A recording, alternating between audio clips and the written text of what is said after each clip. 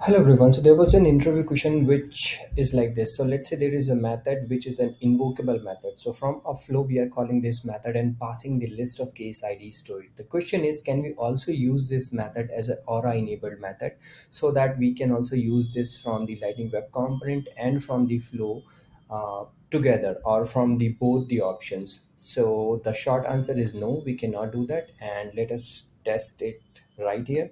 So let me create a class event manager, and let us create a method of event manager handler, and let's assume it is taking the list of IDs, okay, as an input. Call it case IDs. Now let us first make it an invocable method. Okay, so how do we make it an invocable method? By using the invocable method annotation. And now let's try to save this, and we'll be able to save it perfectly fine, and from the flow we'll be able to call it as well. But the moment we try to add the Aura enabled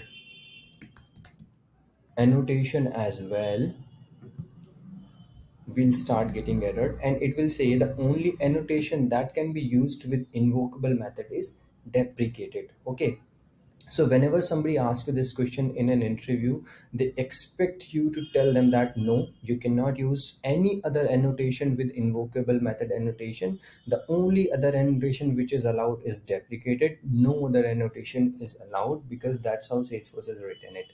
Okay, so we cannot use these two together. In for the matter of fact, even if you try to use future, that will also not be possible. So if you try to use future method, that will also be not possible. Okay, but is it possible to use two annotations in a class? Of course it is possible to use two annotations in a class. So if I try to use, let's say, Aura enabled and try to save this, we will be able to save this. So in short, Aura enabled annotations cannot be used with the invocable method. For that matter, no other annotation can be used with the uh,